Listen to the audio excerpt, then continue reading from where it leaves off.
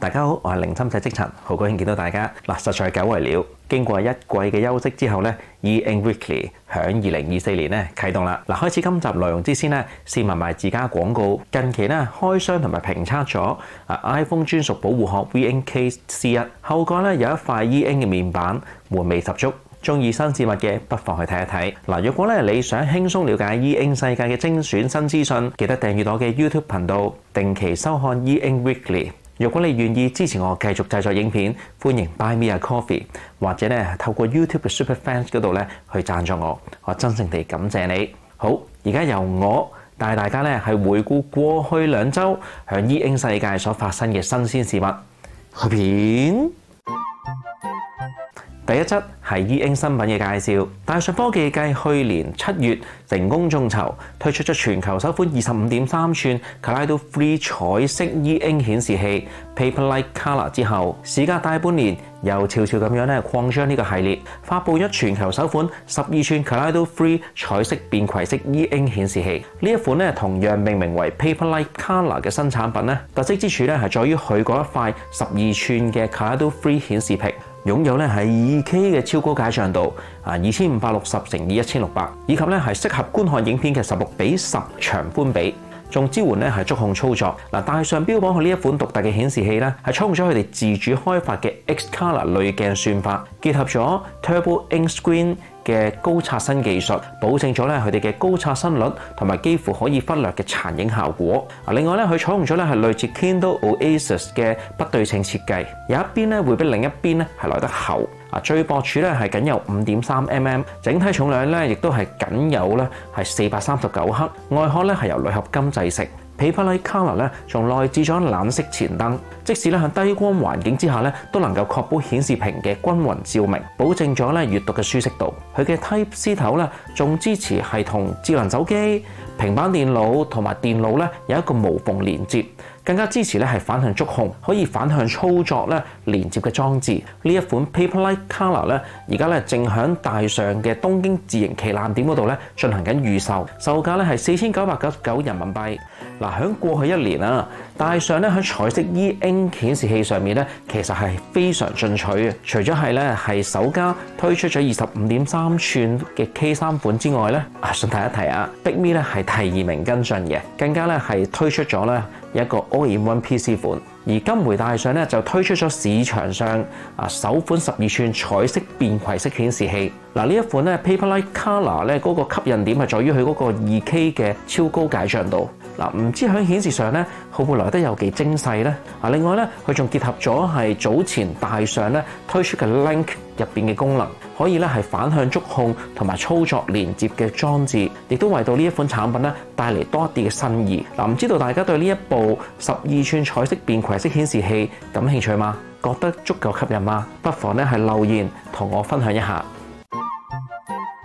第二則繼續係 E-Ink 新品嘅介紹。Pocketbook 響2022年7月推出咗7吋型號 Era， 時間咧接近2年啦。啱啱宣布咧響24年嘅4月底會推出全新嘅 Pocketbook Era Color。呢一款設備咧將會採用最新嘅彩色 Kaleido Free 面板。Era Color 嘅最大賣點當然咧係佢嗰個7吋嘅彩色 Kaleido Free 顯示屏，可以顯示咧4096色，黑白嘅解像度咧係1264×1660，係300 PPI 嘅，而彩色嘅解像度咧就係632×840，150 PPI。而處理器咧亦都由上代 Era 嘅雙核 1.0 GHz 咧係升級到咧係4核 1.8 GHz。雖然繼續咧係1GB RAM，但係個 ROM 咧就增加咗1倍，由16GB 咧提升至32GB。電池容量亦都由1700毫安咧係提升到去2500毫安，而重量咧卻只係由原本嘅228克咧係略增重至235克。而上一代咧本身配備有嘅 Smart Light 閱讀燈、藍牙揚聲器、重量感應器以及 IPX8 嘅防水盔甲等等咧，今代係繼續保持嘅。Era Color 咧沿襲咗 Pocketbook 一系列嘅功能，包括有聲書嘅支持啦、文字轉語音功能啦，亦都支持多種咧係電子書嘅格式。當然咧亦都包括咗佢嘅招牌可以直讀 DRM 嘅 EPUB 同埋 PDF 檔。兼之咧屏幕嘅右側咧係設有翻頁嘅按鍵，方便用戶咧係一手持握電子閱讀器，同時亦都能夠咧係好方便咁翻頁。作為現時市面上咧係少數配備實體翻頁鍵嘅7吋彩色 E-Ink 閱讀器嚟講咧 ，Pocketbook 就為閱讀器愛好者咧係提供咗多一個嘅選擇。嗱，呢款咧 Era Color 咧預計嘅定價係259.99美元。嗱，當 Pocketbook 正式發售嘅時候咧，我會再為大家介紹。嗱 ，Pocketbook 咧其實喺過去嘅1年半嘅時間啦，一路都好穩定咁發展同埋升級咧佢原本嘅一眾型號嘅。我嘅印象咧就係每隔一陣咧，我就會咧係有一篇關於 Pocketbook 嘅報導。嗱，佢哋唔係主打硬件嘅，但係咧有佢哋自家嘅特色，又有佢自家嘅舒適，喺歐美亦都咧係有穩定嘅支持者。亞洲就相對少啲啦嚇。今次咧呢一部 Era Color 咧，配備實體鍵，又支持直讀 DRM 書檔，對集中閱讀又中意咧有實體翻頁鍵嘅閱讀器愛好者嚟講咧，或者真係一個可考慮嘅選擇嚟嘅。不過遺憾之處就係咧，佢得1GB RAM，以而家24年嘅標準嚟講咧，我估計喺運行同埋載入嘅時候咧，可能就會唔係太夠順暢啦。好，今回最後一則咧係 E-Ink 新聞，日立公司咧同元泰科技聯手，喺日立嘅 OMIKA 工廠入邊咧係推動呢個數位化轉型同埋無紙化作業，引入咗咧係 Symphony Japan 佢開發嘅彩色電子紙筆記本eNote，以提高咧作業效率同埋品質管理效能。呢一個舉措咧唔單止係展示咗電子紙喺製造業應用嘅前瞻性，亦都為咧係 OMIKA 工廠嘅品質保證作業咧帶嚟咗一個嘅改善。首先呢一部 eNote 咧係配備咗一塊13.3吋嘅 E-Ink Kaleido 3彩色電子墨水屏嘅，呢一種軟性且耐用嘅熒幕咧，唔單止係提供咗同傳統紙張相似嘅書寫體驗，仲擁有咧係出色嘅戶外可視性，使佢咧係成為咗現場作業嘅一個理想選擇。能夠咧用筆書寫嘅支援咧，係進一步增強咗呢一款電子筆記本嘅實用性。工作人員可以直接向 PDF 嘅表單上面咧係填寫資料。呢個咧對於需要檢查同埋記錄大量數據嘅品質保證工作嚟講咧係非常重要嘅。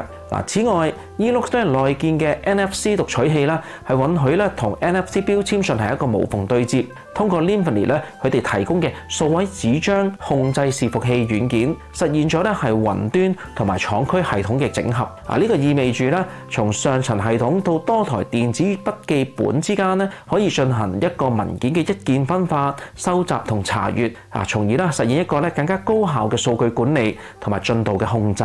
為咗加強資料嘅安全咧 eNote 系統咧係加入咗多項安全嘅功能，包括數據加密、員工證件嘅登入、設備鎖定同埋遠端重置等等，以確保合規性同埋防止資料咧係被篡改嘅。而元泰科技嗰邊咧對呢一次同日立公司嘅合作咧，其實都表示期待啊，因為咧佢哋認為咧呢一款電子紙筆記本專用嘅印體咧係會有助於咧喺呢一個工廠嘅現場咧減少紙張嘅耗用，同埋能夠提升對方嗰個營運嘅效率。唔知大家有冇留意啊 ？Symphony 呢一部咧13.3吋彩機咧，其實就係 More Pro 2C 嘅原型機嚟嘅。我會發現啊，當元泰科技咧同其他嘅公司合作嘅時候，係會為對方咧開發專用嘅印體同埋系統嘅。上一次咧就係愛歐集團，今次咧就輪到日立。睇嚟佢哋咧都評估到呢一部13.3吋嘅彩色裝置啦，如果係作為閱讀器啦，市場上嘅需求其實唔係好大。一來大尺寸就唔便攜啦，二來個價格都相當驚人。反而咧喺商用市場上咧係更加具潛力，亦都更加容易咧讓到使用者去接受。其實唔接受都要接受啦，係咪？因為若果公司力推嘅話咧，員工佢唯一能做嘅就係學習點樣用咯。由於咧富士通喺去年咧已經表示唔會開發後續13.3吋嘅 K3 產品，唔知道除咗讀物之外咧，仲有冇廠商願意用呢一部嘅 OEM 嚟推出閱讀器或者電子紙平板呢？今集 E-Ink Weekly 嘅內容咧就暫告一段落啦。由於 YouTube 嘅演算法越嚟越嚴苛，如果你中意嘅話咧，請記得讚好呢段影片，先至能夠讓到更加多人咧有機會睇到佢。如果你想定期了解 E-Ink 世界所發生嘅事物嘅話，記得訂閱我嘅頻道。好期待咧係1萬訂閱啊，可以一個里程碑啊！而我同香港文石咧有長期嘅合作。如果你人在香港想購買文石嘅產品嘅話，可以透過我嘅專屬連結去進入網站。結帳嘅時候咧就會自動有95折嘅優惠，如果你或者你嘅親朋戚友咧係需要購買電子閱讀器或者相關配件嘅話，可以去我經營嘅網店 E-Reader Pro 嗰度咧去逛一逛。近期 Dasung 類紙網咧正進行緊全線推廣優惠，包括文石同埋 iPad 眾型號。如果你已經厭倦咗咧係太滑嘅寫感，鼓勵你咧不妨試一試呢一張 Dasung 膜，你會感受到何謂大不同。